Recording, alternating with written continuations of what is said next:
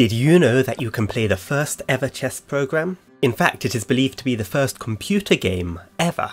The game you are seeing in the background is me playing against the program on Lichess.com?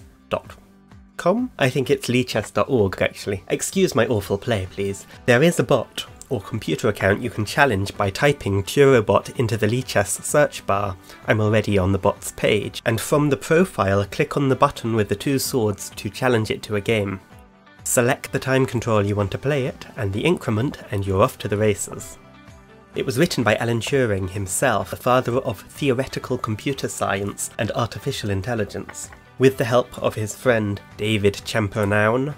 I think the name of the program, Turochamp, is a combination of a bit of both of their names, Turo from Turing and Champ, the beginning part of Champernowne, probably not pronouncing that correctly, but okay.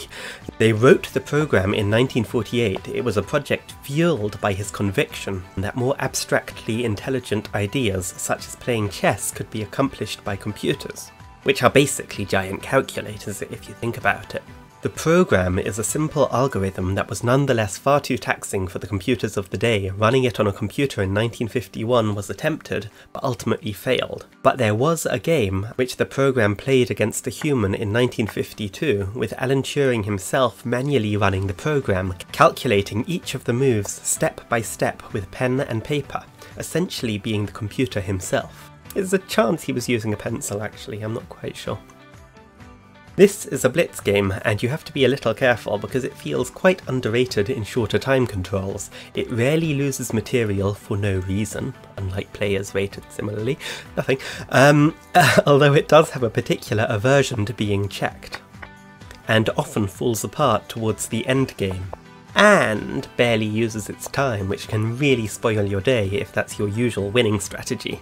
In fact, if you play it with a 2-second increment, it gains time every move. On the other hand, that means it takes 1 second per move, and you can just flag it in 30-second chess if you're speedy.